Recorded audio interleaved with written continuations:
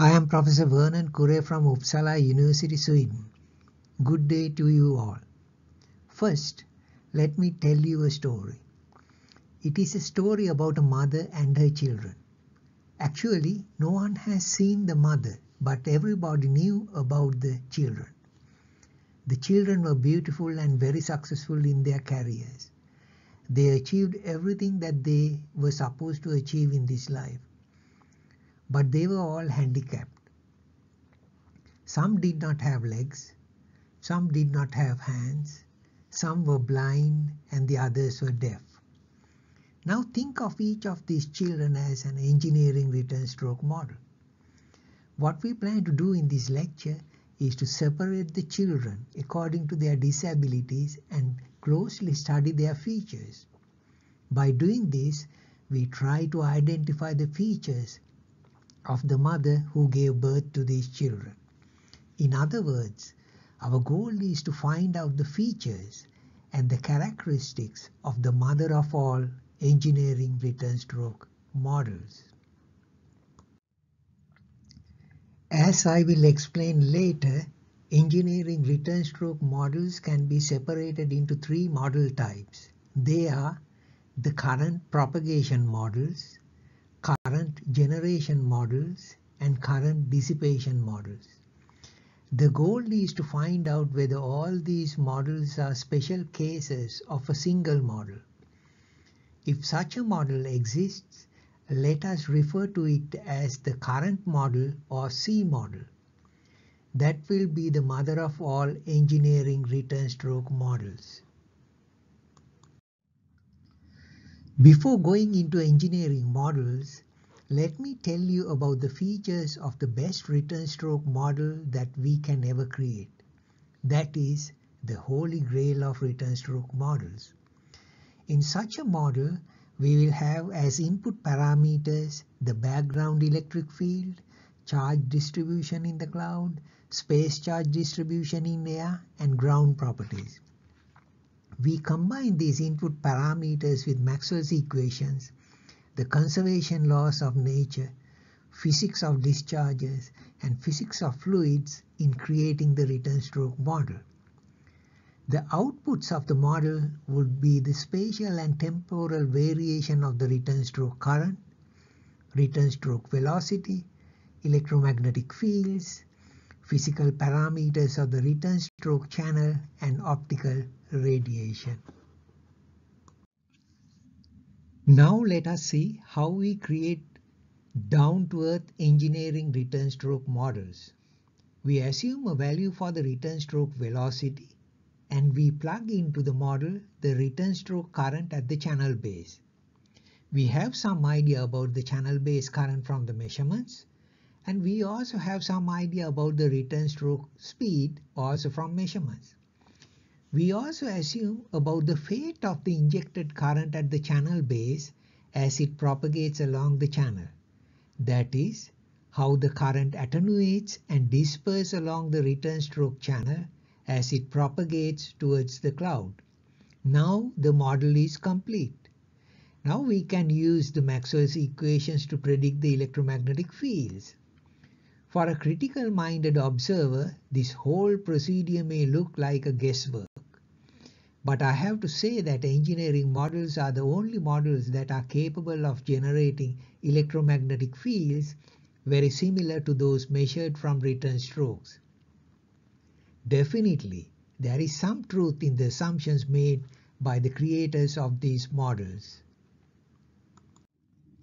It is possible to raise the level of assumptions made in the engineering return stroke models as follows. One can assume as inputs the channel base current, return stroke speed, and the charge distribution along the leader channel.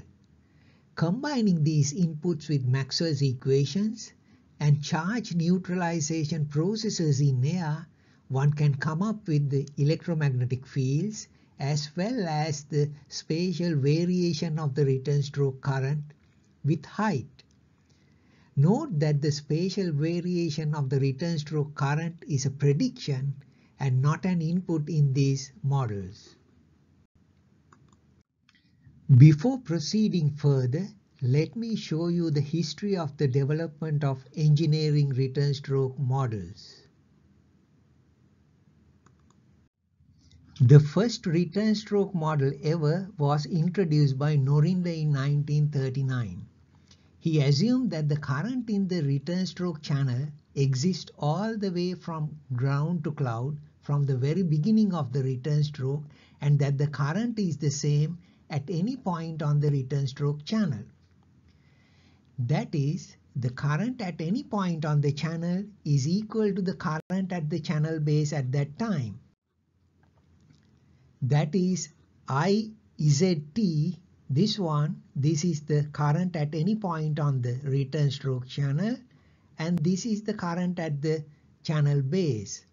Since the current at the channel base is changing as a function of time, the current along the whole channel varies with time in accordance with the channel base current. Norinda used this model to estimate the return stroke current from the measured fields. Note that according to this model, if the point of observation is very close to the lightning channel, the magnetic field at that point follows the wave shape of the channel base current. There are two flaws with the Norinda's model. First, it does not take into account the growth of the return stroke channel from ground to cloud. Second, it assumes that at a given time, the current at any point on the channel is identical. The latter actually violates the fact that the speed of propagation of the information in space is finite and is equal to the speed of light. That is, there is no way for the current along the whole channel to adjust instantaneously as the time flows. The model of Bruce Goldie corrected the first deficiency by assuming that the return stroke travels upwards with finite speed. However, in the model, it is assumed that at any given time, the current along the return stroke channel is the same, and as in the Norinda's model, the current changes as the current at the channel base varies with time.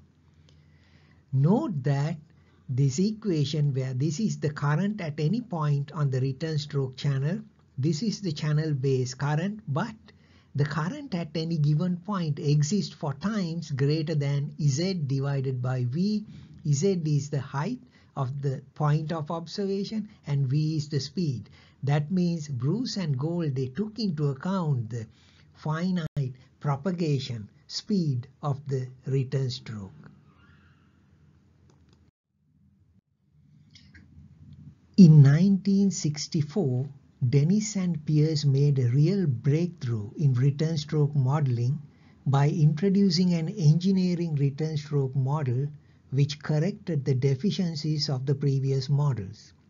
In this model, they assume that a return stroke is initiated by an upward propagating potential front or return stroke front that prepares the path for the propagation of the return stroke current. This potential front propagates upwards with a speed v. Along the path prepared by the potential front and behind it, the return stroke current propagates with speed u. Thus no current exists above the potential front. Observe that there are two speeds associated with this model. For example, the current at any given point on the return stroke channel, given by this, is a product of two functions. And this is the upward moving current. It is moving with speed u. And this represents the upward moving potential front, and it is moving with speed v, and this function h here represents a step function. First, let me show you a mechanical analog of Dennis and Pierce model. Consider a uniform water jet that shoots forward with a speed u. In front of the jet, there is a target that travels with speed v.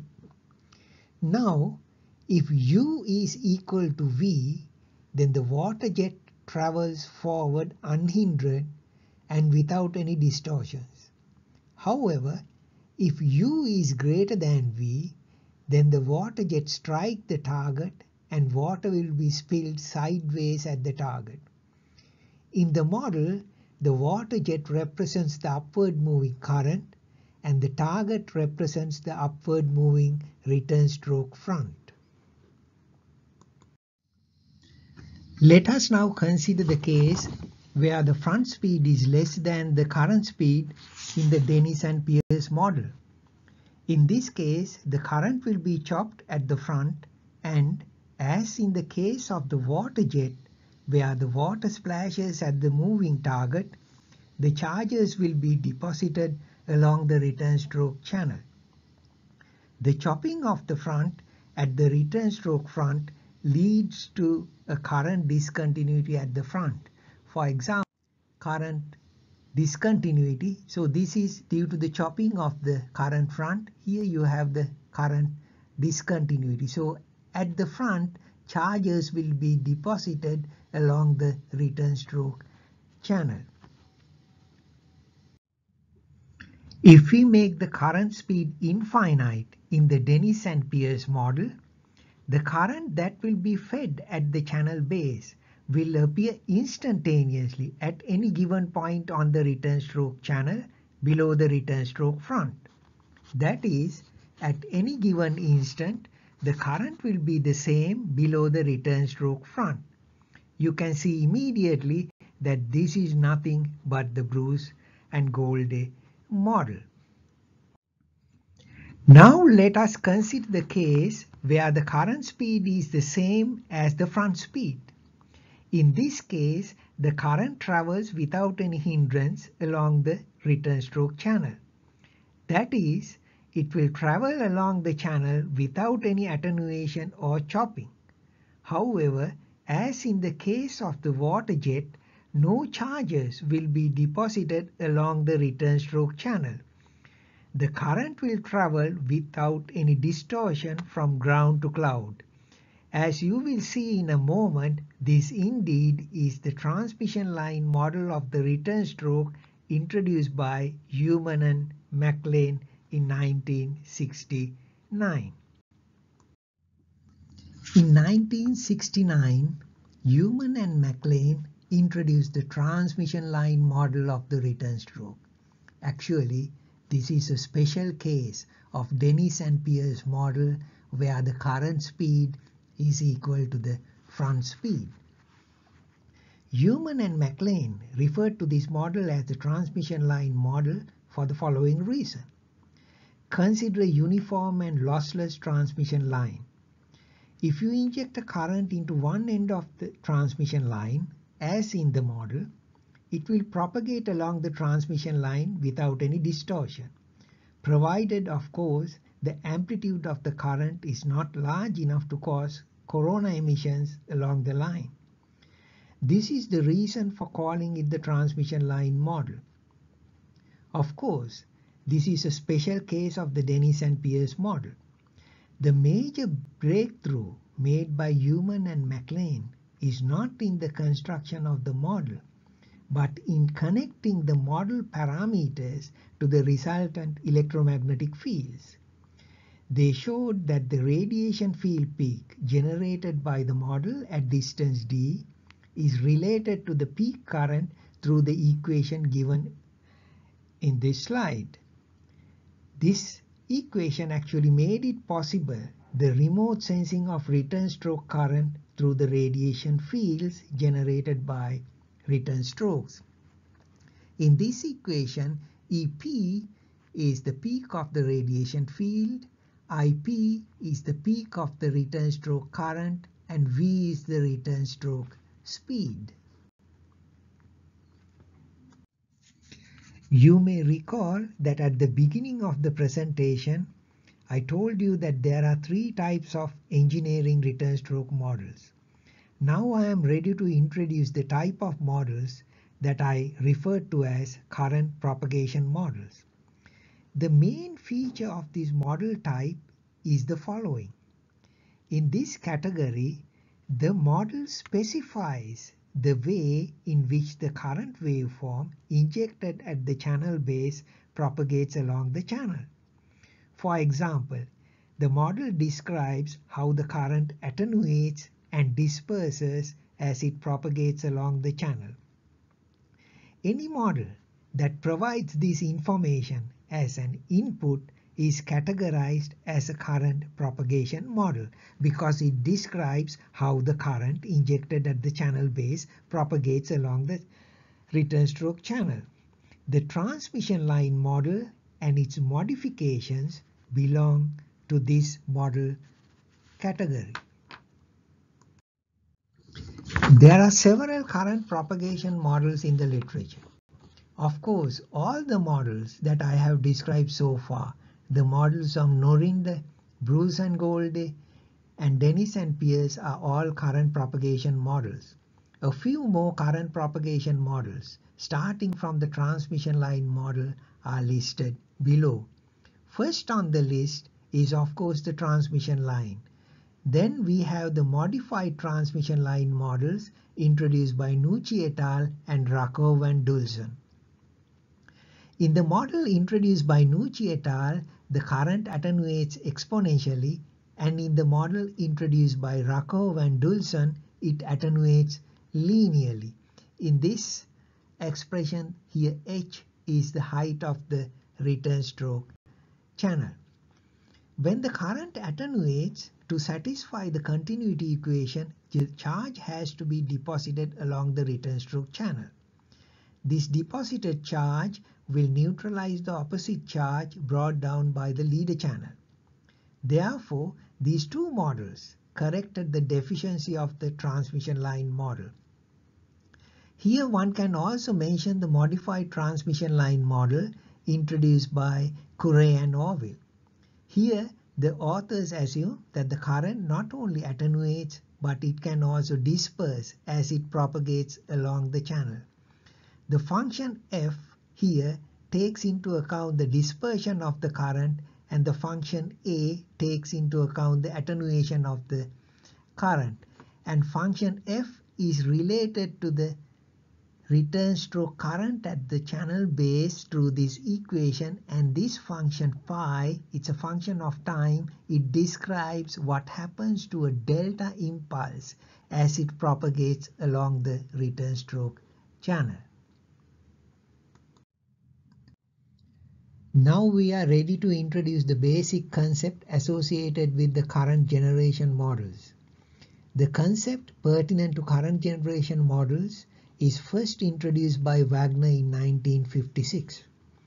According to this concept, the return stroke current is generated by the cumulative effect of corona currents generated by the neutralization of the leader corona sheath during the return stroke. The physical scenario that gave rise to this model type is the following. In the case of a negative return stroke, the step leader channel brings down negative charge from the cloud, and this charge is stored mainly on the corona sheath. The potential of the leader core is very high and is close to the cloud potential. When this makes contact with the ground potential moves up along the core of the leader channel. This indeed is the return stroke. As this ground potential travels up along the core of the leader channel, the drop in potential of the central core causes positive streamers to travel from the central core to the corona sheath, neutralizing the corona sheath. As the positive charge is deposited in the corona sheath, negative charge is released into the central core of the return stroke. This process gives rise to current pulses, consists of negative charge that propagate down along the return stroke channel. Therefore, the current at any point on the return stroke channel is generated by the cumulative effect of corona currents released from the channel elements located above that height. Let me explain the concept of current generation models. Consider just one channel element on the return stroke channel located at height Z. This channel element is marked by dZ in the diagram. When the return stroke front reaches this channel element, it will release a corona current pulse that will travel to ground along the return stroke channel. This corona current will transport negative charge from the corona sheath to ground. This process happens at all points along the return stroke channel, and the cumulative effect of these corona currents gives rise to the return stroke current. Wagner used this concept to create a simple return stroke model. As inputs, he took the charge distribution of the leader channel, the corona current decay time constant based on the assumption that the corona current is an exponential function that decays with time. He also assumed that the speed of propagation of the corona current down the return stroke channel is infinite, and he also, as an input, used the speed of the return stroke front. Combining these inputs, he managed to derive the return stroke current at the channel base. Actually, he did not bother to calculate the electromagnetic fields from this simple model. Now let us consider the current generation model introduced by Heidler. Heidler used the same concept introduced by Wagner. However, the breakthrough is the Heidler's identification that the channel-based current can be used as an input parameter, and from that estimate the charge on the leader channel. In constructing the model, he treated the corona current as an impulse current, and the downward moving corona current speed is assumed to be equal to the speed of light. The model managed to predict the charge distribution on the channel, how the current varies along the channel, and the electromagnetic fields. One criticism that can be directed against the model of Heidler is the treatment of the corona current as a Dirac delta impulse. This introduced a discontinuity at the front of the return stroke current. It is doubtful whether such current discontinuities exist in nature. In the model introduced by Deendorf and Newman, the deficiency of the Heidler's model was corrected by treating the corona current as an exponential function. They also assumed that the corona current consists of two parts, a fast component coming from the neutralization of the leader core and the slow component coming from the neutralization of the corona sheath. As inputs of the model, they had the return stroke speed, the time constants related to the corona currents, and the channel-based current. As in Heidler's model, they assume that the corona current moves downwards with the speed of light. The model could predict the charge distribution on the leader channel, the spatial variation of the current along the return stroke channel, and the electromagnetic fields. In discussing this model, we have to appreciate the various modifications of this model created by Tottapillil and co-workers. In 1998 and later in 2001, Cooray introduced the same idea of dividing the corona current into two parts, one fast and the other slow. However, unlike the model of Deendorf and Newman, he treated the charge density of the leader channel as an input parameter. As inputs of the model, he had the return stroke speed and the charge distribution of the leader channel. He also assumed that the corona current consists of two parts, one part coming from the leader core and the other part from the corona sheath. In the model, corona current moves downwards with the speed of light. From the model, he managed to predict the current at the channel base, the spatial variation of the current along the return stroke channel, and the electromagnetic fields. In 2006, Cooray and Rakov used the same ideas but used the model to predict the return stroke speed. The input parameters of the model are the charge distribution of the leader channel, the corona current decay time constant, and the channel base current. In the model, as in the previous models, the corona current moves downwards with the speed of light. The model managed to predict the return stroke speed, how the current varies along the return stroke channel, and the electromagnetic fields. The next development in engineering return stroke models was the introduction of the concept of current dissipation models by Cooray in 2009. Recall that in current generation models, the return stroke current is generated by the corona current. In the current dissipation models, the current injected at the channel base is dissipated by the corona current. This is the reason for naming them as current dissipation models. In this model type, the return stroke is simulated by an injected current at the channel base that travels upwards with the speed of light. Of course, one can select any other speed if necessary.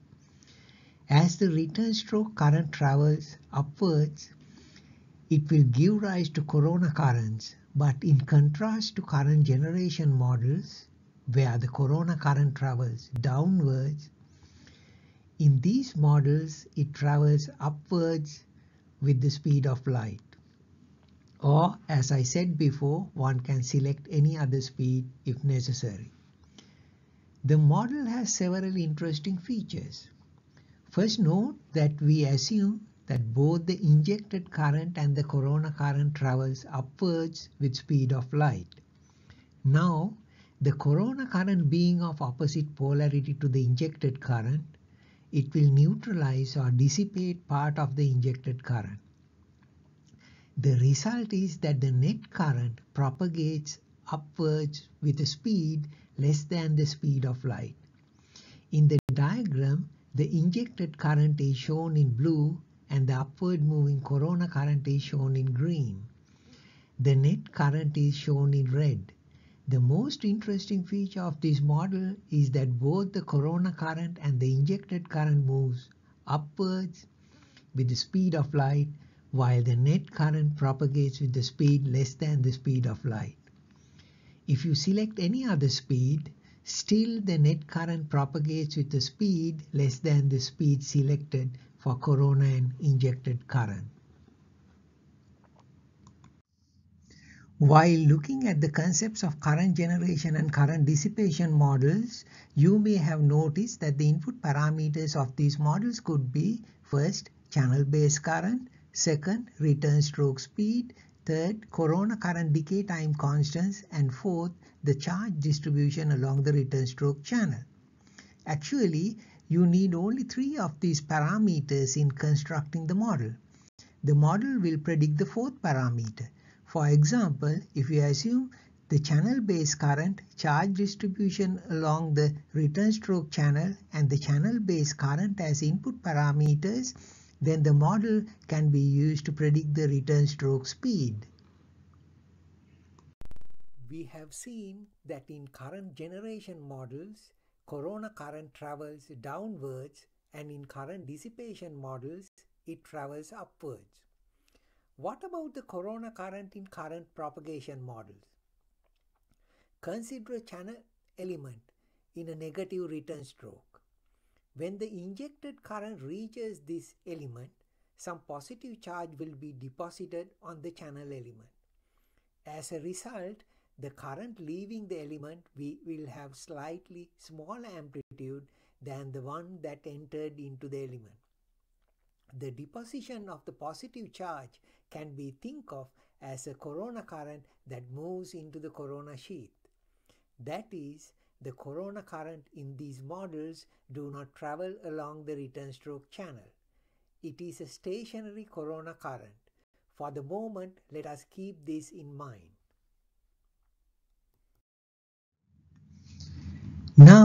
Let me summarize the contents or the basic constituents of the engineering return stroke models. Let me summarize them one by one. First, predicted or specified channel base current. Second, upward moving corona currents. Third, stationary corona currents. Fourth, downward moving corona currents. And of course, it is also necessary to have as input parameters the various speeds associated with these current components. But the big question is, can we derive all these features from a single model? This is the task we have at hand. Let us now divert from return stroke models and think about the following problem. Consider a transmission line in air. It could be a vertical or horizontal transmission line. If you inject a current into this transmission line at any given point, half of the injected current will propagate in one direction and the other half will propagate in the opposite direction. This shows that if we treat the return stroke channel as a transmission line, then half of the injected corona current should propagate upwards and the other half should propagate downwards. Using this information as guidance, we are now ready to introduce the most general engineering return stroke model.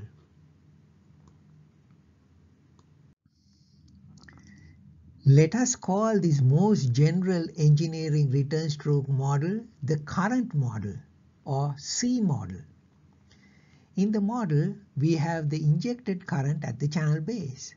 Moreover, the corona current at any point on the channel will have two identical components, each equal to half of the corona current, one part traveling upwards and the other part traveling downwards. All the current pulses travel along the channel with the speed of light. And this is the mother of all engineering return stroke models. Now let me stress the following. All the engineering models available today can be described as a special case of the current model, or in short, C model. Let us now summarize what we have discussed so far. In the current generation models, we only have the downward moving corona current, and the current at the channel base is created by the cumulative effects of the downward moving corona currents. The speed of propagation of the downward moving corona current is equal to the speed of light. In the current dissipation models, we have a current injected at the channel base and an upward moving corona current. Both these currents propagate upwards with the speed equal to the speed of light, and of course the creator of the model can select any other speed. But on physical grounds, the speed of light is the correct speed. This is the case because the return stroke is assumed to be a transmission line in air. In this model, the upward corona current will neutralize or dissipate the injected current. In general, the resultant net current will propagate upwards with a speed which is less than the speed of the injected and corona current. However, there are special cases in which the net current also travels upward with the same speed as the injected and corona currents. These special cases are realized by selecting the corona current in a special way. This I will come back to shortly. Let us look again at CP models. Recall that in these models, the corona current is stationary. That is, it does not travel along the return stroke channel. The stationary corona current takes away charge from the injected current, and as a result, the amplitude of the injected current that leaves the channel element is less than the injected current entering the channel element. Now, in current propagation models, we do not have any moving corona currents. That is, the corona currents do not travel along the return stroke channel. Then how can we derive it from the C model? Are the current propagation models belong to a new category of models? Let us investigate again on what happens in the current propagation models.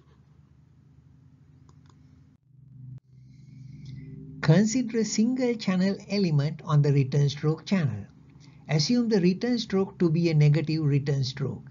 As the injected current passes through this channel element, positive charge is deposited along the return stroke channel and the amplitude of the injected current that leaves the element is reduced. But the same process can be visualized as follows. Assume that as the injected current passes through the channel element, a negative corona current enters into the return stroke channel.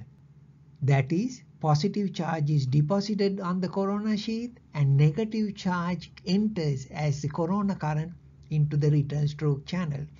And this corona current travels upwards with the same speed as the injected current. The amplitude of the injected current is not modified during the encounter. However, what is leaving the element is the injected current plus the corona current, which has the opposite polarity. Thus, the net current leaving the element is less than the current that enters the element. This scenario is identical to the first scenario with the stationary corona current. This means that the CP models are a special case of the CD models. Let me now show you some specific examples. Let me give you some information on CP models. First, all the CP models are a special case of the CD models. Second, if you select the corona current in the CD model so that it will not completely eat into the front of the injected current, you will get a CP model. I will describe this in little bit more details later. Third, the speed of propagation you assume for the injected and corona current in the CD model would be the speed of propagation of the current in the CP model. Consider the following CD model. It has the following features. First, the injected current moves upward with speed v. The corona current moves upward also with speed v. The corona current at any level is given by the injected current at that level multiplied by any arbitrary function of Z. Z is the height along the return stroke channel, say AZ. That is, the corona current is described by this equation. This will be a CP model with return stroke speed equal to V. The current at any point on the channel in this model is given by this equation. So here you can see the injected current and it is multiplied by this function A dash Z. So if you recall the current propagation models, you will immediately recognize that this is a current propagation model where the current amplitude decreases as it travels upwards according to this function. And this function is related to this function AZ through this equation.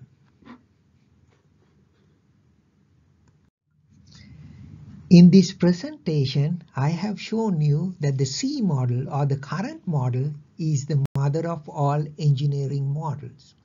All the engineering models we have at present can be extracted from this more general current model or C model. Now, there is a final question. Is there a physical basis for the C model or the current model? Let us consider the following problem. What will happen if you inject a current into a transmission line where the current amplitude is large enough to cause corona? In this case, as the injected current moves upwards at each point along the transmission line, it will give rise to a corona current, half of which travels upwards and the other half travels downwards. This is what happens whenever you have corona in a transmission line. The upward moving corona current eat into the upward moving injected current, making the net current moving upwards with a speed less than the speed of light. This physical phenomenon has all the ingredients of the engineering return stroke models. So that means actually there is a physical basis for the C model or the current model. Now we have come to the end of our presentation, and let me show you the conclusions. All engineering return stroke models can be extracted from a more general engineering return stroke model, which we refer to as the current model or the C model. In the C model, you have three basic ingredients: the injected current, the upward moving corona current, and the downward moving corona current. Remove the injected current and the upward moving corona current from the C model, and you will end up with the CG model or current generation model. In the current generation model, you have only a downward moving corona current. Remove the downward moving corona current from the C model and you will end up with the current dissipation model. In the current dissipation model, you have only an injected current and an upward moving corona current. In the current dissipation models, select the corona current and the speed of propagation of the currents in a special way, and you will end up with current propagation model. Thus, we can claim that the current model or the C model is the mother of all engineering return stroke models. Thank you very much.